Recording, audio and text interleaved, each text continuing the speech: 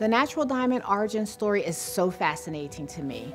Their story begins deep within the earth, around 100 miles below the surface, and as far back as 3.7 billion years ago. That's a B for billion, long before life even existed on this planet. These remarkable gems formed under intense heat and pressure in the Earth's mantle. Over time, some were carried closer to the surface by ancient volcanic eruptions, creating the rare opportunity for us to discover them today. The journey of natural diamonds to the surface has shaped where they are found. While diamonds were first discovered over 3,000 years ago in India, the largest deposits today are located in Botswana, Canada, Siberia, and Australia. Smaller scale deposits are also found in northwestern Africa and Brazil. Once discovered, rough diamonds are either cut and polished near their source or sent to specialized diamond cutting hubs in Belgium, India, or the USA. Each diamond's journey from deep within the earth to a polished masterpiece is a billion years of history, and that's a billion with a B again.